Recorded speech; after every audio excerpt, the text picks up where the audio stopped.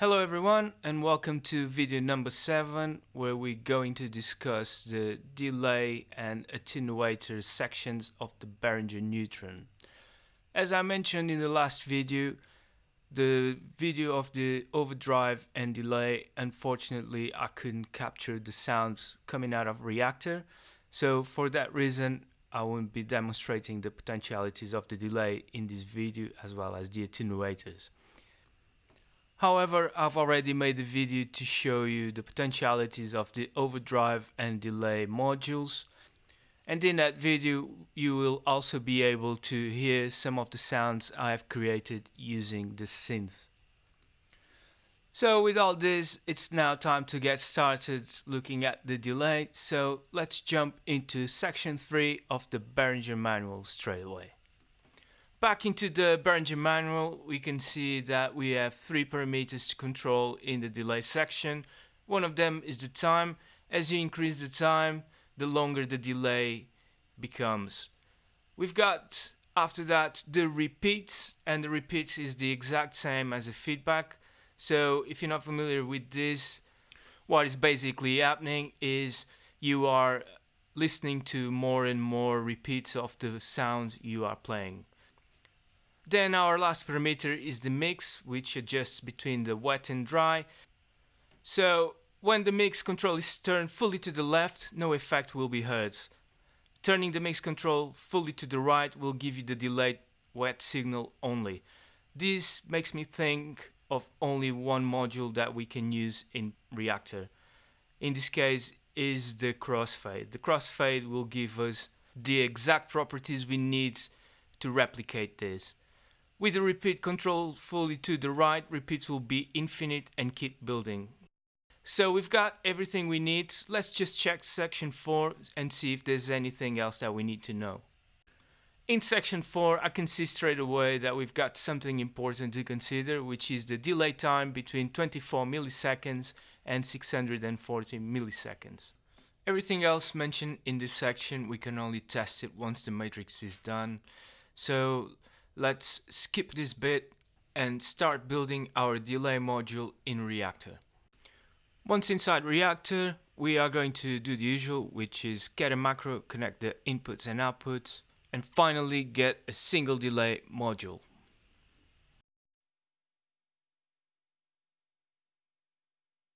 Let's get a multiplication and addition module and create some controls for the delay time, which we are going to call time, and another control called repeats, which in this case is our feedback.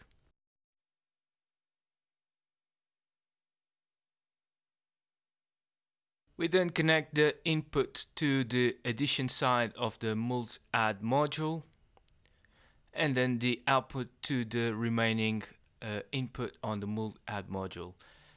Also, the output needs to go into the input of the single delay, and we are going to connect the input of the macro to 00 and the output of the delay to 01. And this control will be our mix. Remember, the mix, once is on the left, no effect will be heard. On the right, only the effect will be heard.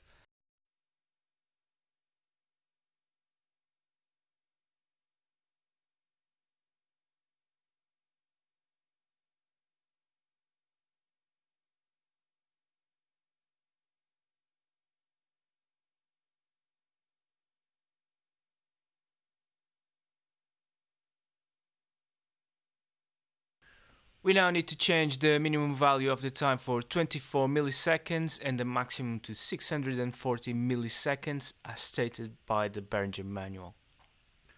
And this is it. We finished the delay module on our synth.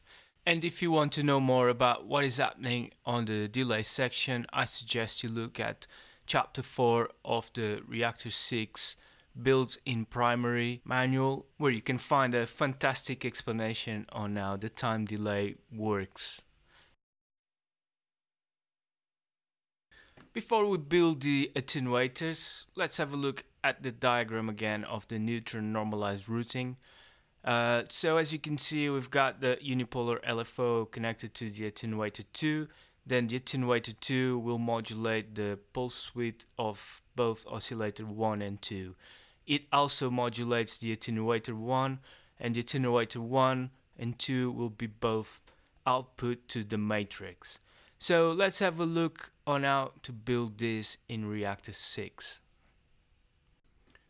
Once again, we need to build a macro called Attenuators and connect the uni LFO output into the input of the Attenuators macro. We're going to call it uni in, and then we are going to get a knob, which we're going to name it Attenuator 2. And this, once again, we're going to use the multiplication so we can determine the level we want to send to the output of the Attenuator 2. Once again, we're going to repeat the process for the Attenuator 1, and our first stage is completed.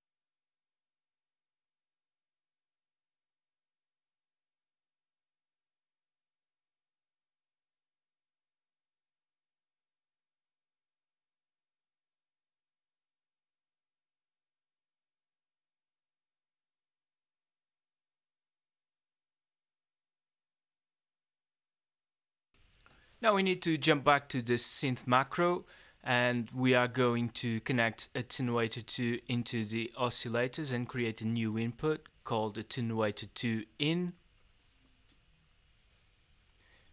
Then we are going to jump into the oscillators macro and connect the Attenuator 2 in into both oscillator 1 and 2 by creating two new inputs.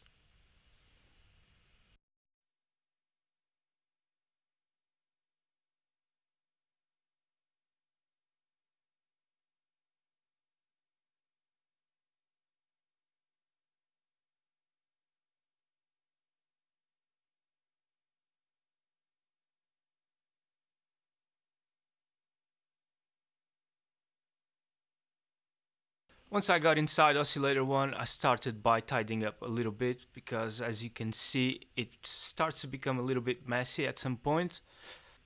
But if we keep tidying up, everything becomes slightly clear.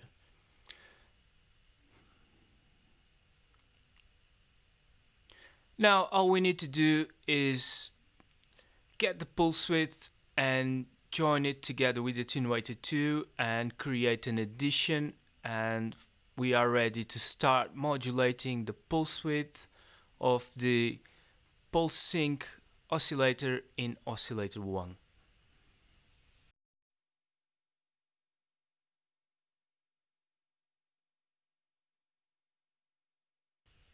Inside oscillator 2, repeat this process and job is done. And this concludes our video for today. I hope you guys enjoyed the video, and if you did, give us a subscribe. The next video, as I already mentioned, will be the synth overview, and we are going to look at the overdrive and delay modules that we just built, as well as some sounds I've created already using this synth. So don't forget to watch the next video, and once again, thanks for watching.